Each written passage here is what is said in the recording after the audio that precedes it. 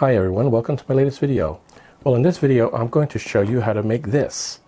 A Cat-7 cable with an RJ-45 connector shielded at one end and a Keystone connector at the other end, also shielded. Now what I'm going to use this for is one of two things. Probably need to make another one even after this video. I need one that'll go in my rack from the distribution panel using this end over to a connector on the network jack down 2 shelves below my network rack. Also, I will need one that'll go in the wall between 2 of my devices that are basically going to share a connection between them, and it's going to be a 10 gig connection. So we'll see which one I use this for. Now I'm going to show you all the tools that I use, the most important being this crimper tool. This one's particularly made for Cat-7 and below. There's a setting that you have to do if you're going to do Cat-6 or below, and a separate one for Cat-7. It's not meant for Cat-8. Cat-8 is something totally different. So those are not that easy to make. But we can make Cat-7 cables. I've got my own spool of cable. This really thick indoor-outdoor cable with the capability of being subjected to the weather or going inside the wall. And that's what I'm going to use for this purpose because I want it to be pretty strong. This is solid copper cable, so it's not something that you should use connecting up your computer to a wall jack, you know, a Keystone Jack in the wall. It's not flexible enough to do that, so I don't recommend that for that purpose. You would buy those, usually in a length of 6 foot, but I wanted to do this in 7 foot. I also have a tester that I will be using to test the cable once I've made it.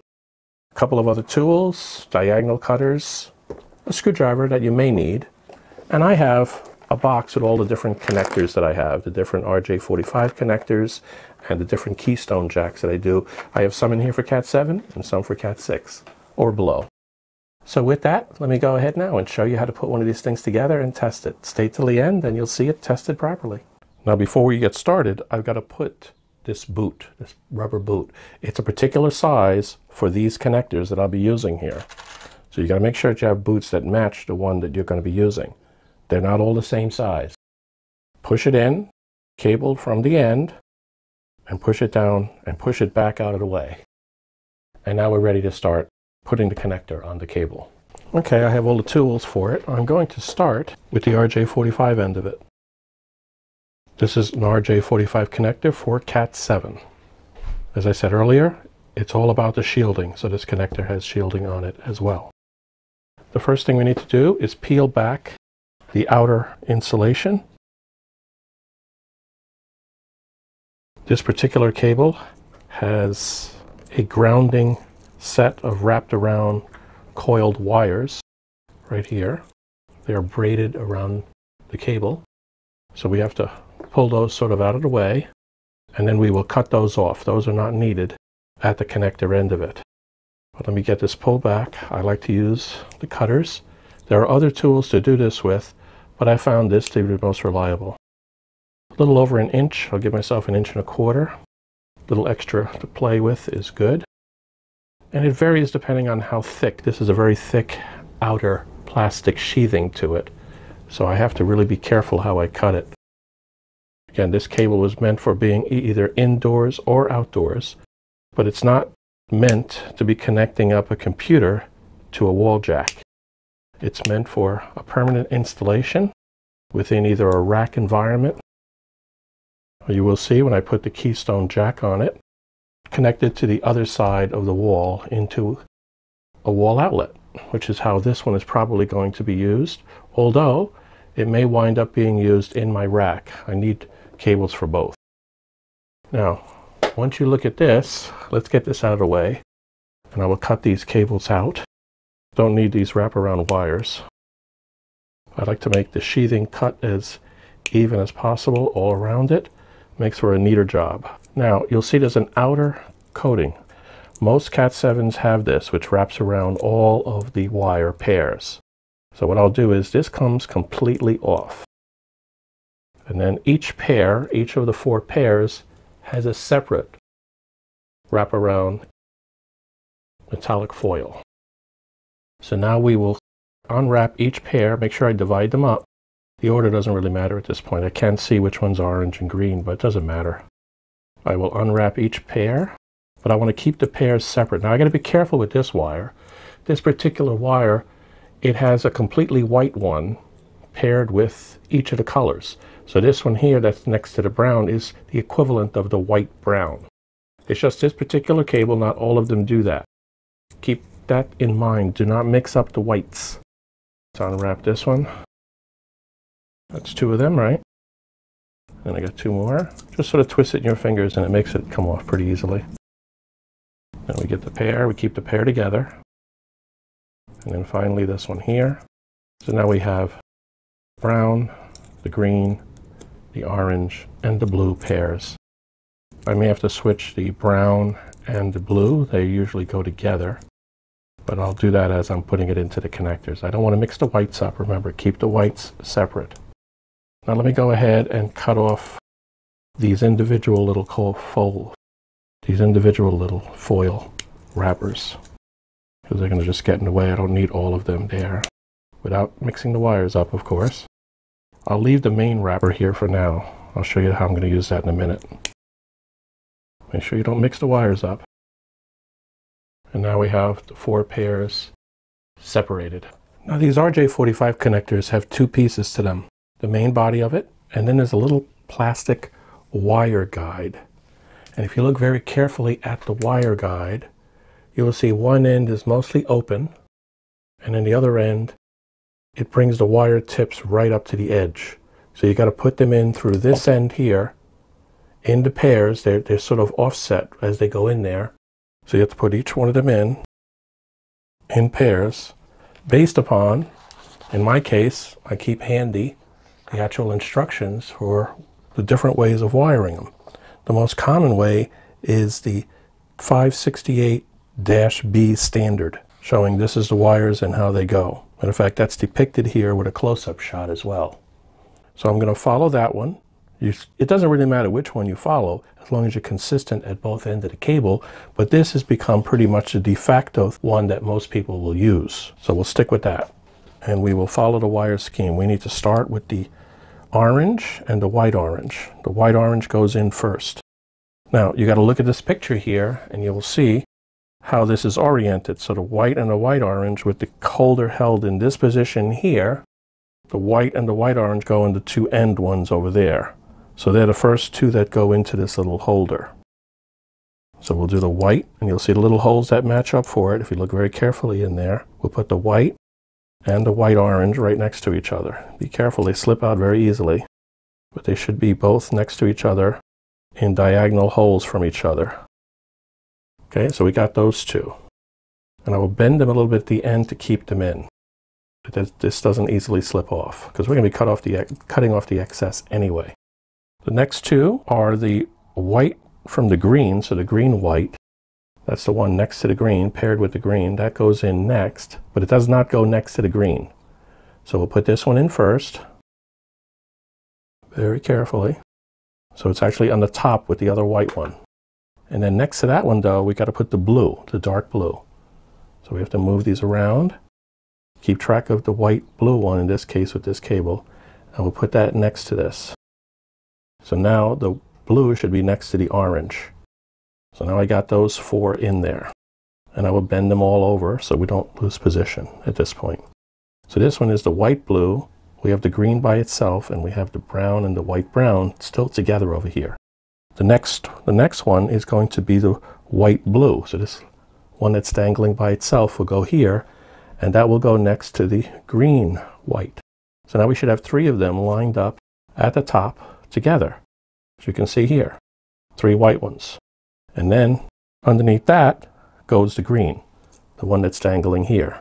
So we'll put that in right next to where the blue was.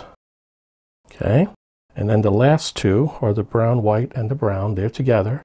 So we'll put the brown white in first, and then we'll put the brown in. Now you can check yourself here real easily by looking at it carefully, and you should see all of the colored ones at the top and all of the white ones. On some cable it would be striped white ones matching the corresponding colored connector. They're all together as well. So now we have them all there. So we got to push this down a little bit, because we only want about 3/4 of an inch between the base of this and that. Okay? And once we get that, we're going to take the cutters, and make sure you don't cut the plastic. I've done that once. Put it up against the plastic and try to cut all the wires evenly across. Like that. And don't let this fall out. These things will fall out if you're not careful. And it looks like I'm a little bit off, so I have to do another little adjustment here to get it right. And now they're all even across the top. Okay? Push it down so we don't have them pop out on us. And that's about right. Now it's going to go into the cable with all the white ones on top, and this actual locking mechanism at the top, this is going to go in like this into the cable itself. And we push that all the way back into it. And if we did it right, we should see the ends of the plastic connector inside all the way up to the end, and all of the ends of the wire sticking off there. And we do have this set up now so that we can wrap this around properly and lock it in place as a second step of crimping it. But the first crimp is going to crimp the front part of this, and it's going to do so right in here. Now, this crimping tool that I have can be either Cat-7 or Cat-6 or below. Right now I have the little screw on Cat-7. Now you know that that's right if when let me unlock this. This has got a locking pin here. Push that and unlock it. You do not see the back part here, this little knife right here at the back part of the tool. You do not see that entering the connector, because that's what would close the back part of the connector on a non-Cat-7 cable. This one is a Cat-7 cable, right? So now that I have that, it's pushed in. Try to push it and hold it in a little bit. We see all of the colored wires in there, right? We can actually see the colors in there, so we're good. Now we take this, and you'll see it really only goes one way. There's a place to plug in the RJ-45 right here.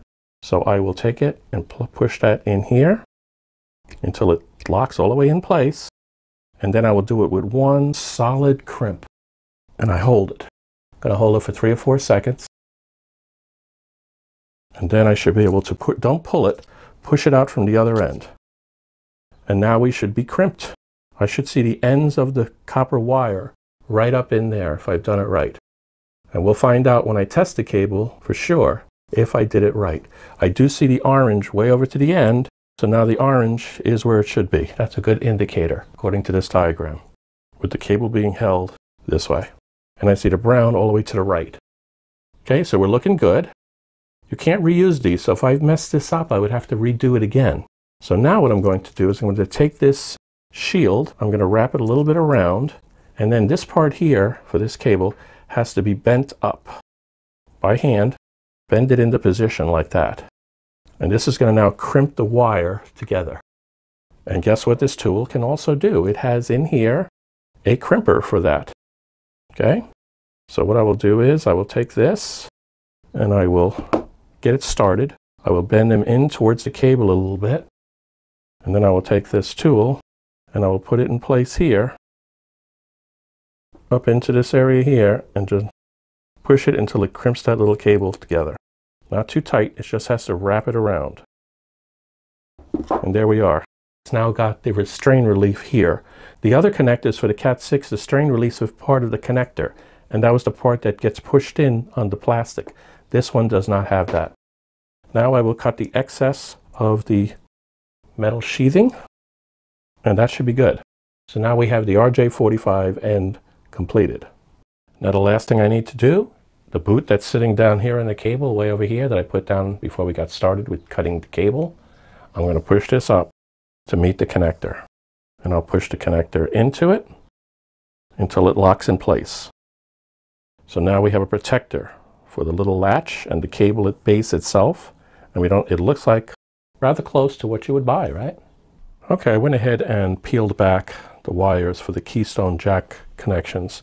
This particular Keystone Jack that I got is a Cat-7, specifically for Cat-7. It's a shielded jack as well. It's all metallic. It comes with a tie wrap, a white tie wrap, which is what you use to seal off and hold the cable in at the end. So we do that step at the end. When you open this up, and it could be locked, so you be careful, and then you have to take like a small screwdriver and sort of pry it open from the bottom here. But it was already open in my case. You have this white piece that you have to take out. of the middle. And what this piece is, it actually locks each of the wires down into the jack. Now it's meant to be pushed down in this way, so you have the high part that has to go to this side, to the back of it, and the low part that's here goes to the front of it, because they have the reverse connections here. So what you do here is they're all color-coded. You'll see white, you'll see the orange white, you'll see the orange, you'll see the blue white, you'll see the blue, and you have to just put them in the appropriate holes. And the same thing for the other side, but it's going to push, all of them are going to push in from this end here. So even those holes, we push them through. I'll give you an example. Let me go ahead and do the first two. Now there is separate instructions here that I printed out that came with this jack, and I blew it up and printed it out. And that gives step-by-step for using this. As you may notice, that I did not peel back the aluminum shielding all the way. You have to leave about 1/4 of an inch of aluminum sheathing there, because that's going to contact with the jack case and thereby provide the shielding grounded from point to point, okay, from case to connector. So let's follow this along. Let's hold it this way. That's how it's going to go in. And we want the white orange to be in the first two. So we'll, oops, I'm sorry. Let me go ahead and push the lower ones first, the greens and the brown. So I'm going to take the greens. I'm going to do those first. You got to do them. You see the one with the dot? That means it's the green white. Okay, as opposed to the solid one, that means the green. So we push that in that order. We push them from the bottom here, through those little holes here, and those are going to go all the way through and come out the other side. See that? See how they came out the other side here? And I'll bend them over. I'll just leave them like that for now, make sure I hold them in properly. And then we have to do the brown and the brown white next. So I sort of bend this to the side, and I'm going to do the same thing. I'm going to put the brown and the brown white through the appropriate holes in the bottom.